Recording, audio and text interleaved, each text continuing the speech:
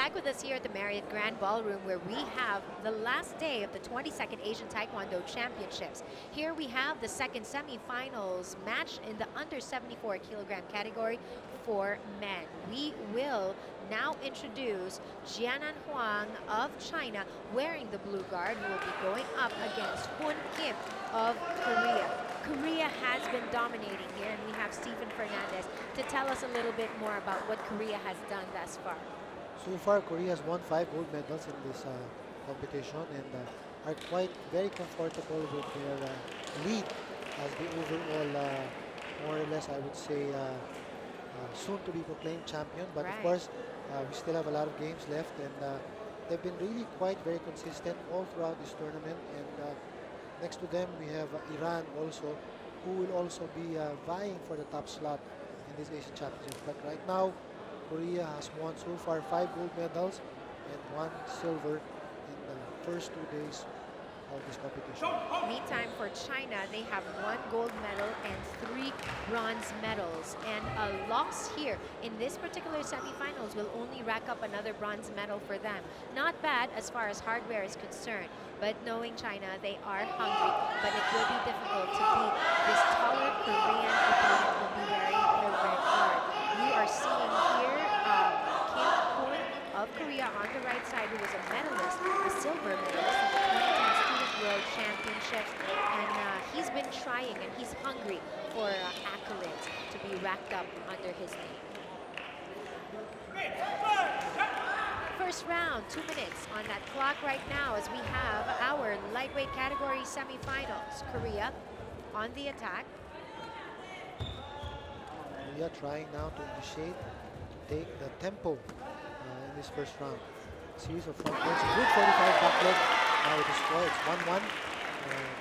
Very quick also on the part of China to counter with the attack of Korea earlier. I have a feeling this is one of those matches that we'll see high scores, high degree of difficulty executions.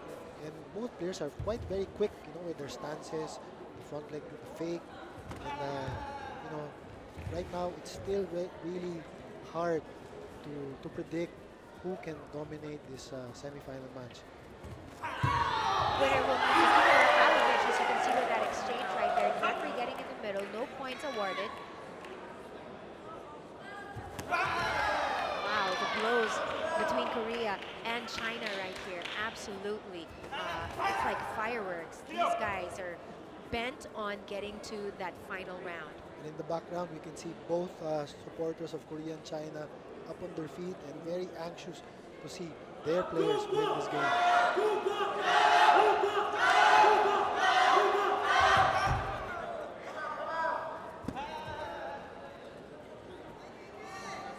And that's going to be the last of the friendly taps coming from Korea right there. Later, we'll see more powerful kicks coming from both players, and good attempt to double 45, or what we call a bullet kick. And you'd expect a lot of combos being executed here also between these two. Seeing how they made it here thus far, in one of the fights for Korea, when he fought against Afghanistan, it was 13-0, rather for China. It was 13-0 against his opponent. Very close. Korea being penalized for grabbing. It's the first one in this game. Meantime, for Korea, in his first fight here in the lightweight division, he was able to win via a 3-9 victory over Qatar's Mohamed Hamouda.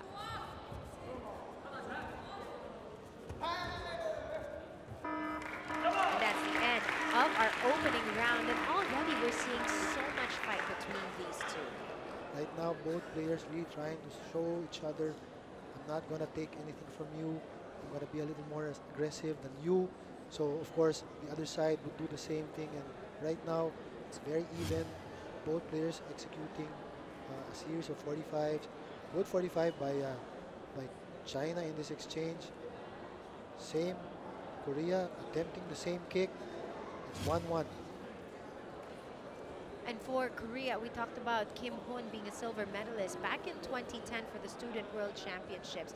And absolutely to be able to get it, to represent Korea here in the 22nd Asian Taekwondo Championships.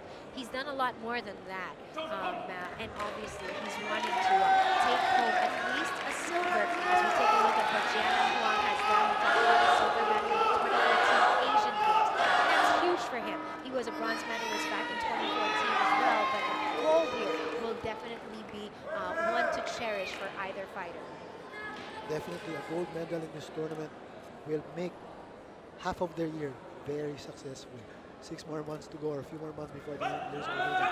What a way to go if you win a gold medal here in the Asian Championships in Manila. On average, how many international tournaments will a fighter of this caliber, as China delivers off of that counter, his second point, how many international competitions would one participate in per year? Normally, players would play for about 3 to 4 competitions a year, and aside from that, they have to play in their local events back in their countries. Right now, China is leading by 1. Korea now will try and press hard in this second round action in the semifinals. Good qualifier by Korea. Not enough to score. China just maintaining his balance, blocking the attack with the right front leg of his. And able to actually back away from that punch attempt coming from Korea as well. 25 short. Leg will go for Korea. A minute and 6 remaining here in round number 2.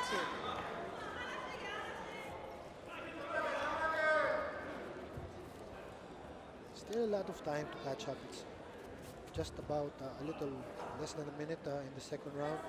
Korea is just really planning, trying to use the time and score. This fighter from China, talking about Jian Huang, he has that air of confidence that's different from everyone else. You can see it in his face. And definitely leading by 1. That will boost his confidence further going into the third round if Korea doesn't score the last few seconds of this round. Was short on that attempt for a head kick.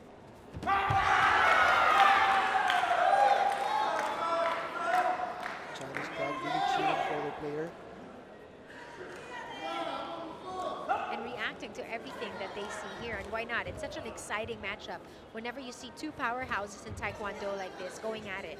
Both are really high-level players, and having won international events in the past, this is a very important game for them right now on the way to the finals. Round number 2 is just about done right here in our light flyweight semifinals competition. A little bit of edge right there for Jian Huang of China. What's the adjustment for Korea now? For Korea, there's a lot of time. It's a full round of 2 minutes. He has to really carefully pick his kicks, not limit himself maybe to the body if he wants to take the lead in the third round. Well, China can do the same thing. He's only up by 1. It's anybody's game going to the third round. Let's take a look at what transpired earlier. I believe that was the 45 that gave the advantage for China in the second round. And the attempt that was short right there. Of an axe kick to the shoulder. And those were some of the highlights from our second round of action. Ready for the third? We will have our 2 minutes, last 2 minutes here in the second, or rather in this third round here in the light flyweight category semifinals. Fans are up on their feet to see who will advance to that gold medal match, which will be played against Rafalovich of Uzbekistan. Last round, I believe this is going to be a very exciting round. Down only by 1 point, China up by 1. It's a matter of who really wants to win. That will determine the player to advance in the finals. All the preparation, all the training will boil down to this for now until we get to that gold medal match. Quick exchanges right there, bullets, but a warning issued against Korea. So either player now, if given a warning, will give one player 1 point. That would be big if China gets that. It frustrates Korea and forces him to make a mistake. Anyway, a punch right there from China. No go. And surprisingly, it's China who's really attacking this time. No? He's up by 1, but he's the one causing the action. He's closing the gap. He's not giving enough distance. There you have the punch kick again of China, jamming the 45 attempt of Korea. And that's really been his tool to try to neutralize that height advantage that Korea has. And he's not moving back. You know, he's really standing his ground, jamming, trying to score, closing in that exchange. Perfect for him at this point in the game. A minute and 10 here in this third round. China, if he hangs on to this, will be moving on to the gold medal match. Backing away from that 45 attempt. Good punch by Korea, equalizing the score this time in the third round. And we're tied at 2, and more people are up on their feet. Still the Korean crowd, Chinese crowd, very anxious to see the winner. 40 seconds left. Fans getting involved here to cheer on their fighter. Korea wearing the red guard just played catch-up here and equaled it to a piece. 28 seconds left. Anybody's game right now. Takes about one blow. Good punch again. Gets Korea his third point. Korea knows the second punch scored, made the third attempt, did it again. Now he's up by 1. Pressure is on China right now with only 19 seconds left, down by a point. And that air of confidence that we noticed with China slowly dissipating. Let's see. There you Turning kick go. by China, scoring with a single 45 in that exchange. 14 seconds left. Punch again by Korea. No score. 9 seconds left. We're tied at 3. Two amazing fighters going at it in the final 3 seconds. I believe we're going to go to a 4th round. Yes, another golden point round right here after our first semifinals match in the women's under 62. Scheduled for day 3 of action, we have another golden point round here, and this is only our 3rd semifinals match for today. And, you know, we just saw both players really not letting up and really wanting to win, take the lead, equalizing the score. Now we have a golden point round coming up soon. That was the punch that's been working for Korea in that 3rd round, scoring 2 punches, really quite effective in that exchange. And now we're even, and let's see what's going to happen in the 4th round. Adjustments on Korea's side. His punches have been working for him. That's how he got 2 of his 3 points. And, you know, we don't know, probably he'll maintain the same strategy and score with a punch. And China will try to maybe score and initiate the attack. Well, whoever gets to score here in our golden point round will be declared the winner of the semifinals lightweight category match. Whoever can outsmart his opponent first will advance to the gold medal round. Korea versus China. Korea very aggressive in this first few seconds of the 4th round. China just waiting, attempting a punch, good 45. Korea backing up. Oh, that's going to be a penalty for China for holding and causing Korea to fall on the floor. Poon Kim of Korea will try to be another, at least semi-finalist from his country. China wearing the blue guard, waiting patiently as he backs away from the attacks of China. China scoring the golden point, winning and going later on to the finals. And what a golden point that was. Let's see though. Oh, it's being validated by the referee. They're pushing, and that's going to cost China this game. Yes, because they were already issued a warning earlier, and 2 warnings gives your opponent a point.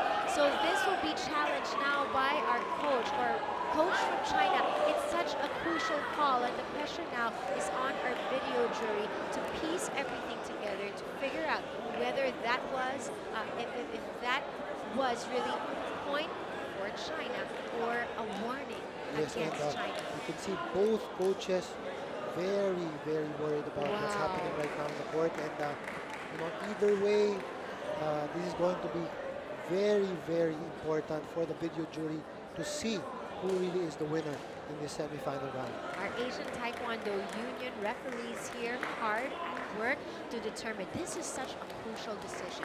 This is the men's semifinals lightweight category. If it's another warning against China, Korea automatically wins. It's valid. It's valid.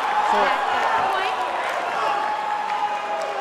so therefore, the referee's declaration of a penalty is going to be validated. But will that point be awarded? And because of that, They're, Let's see. So I think the score is going to remain. Yes. China is going to be declared and has been declared the winner in the semifinal match.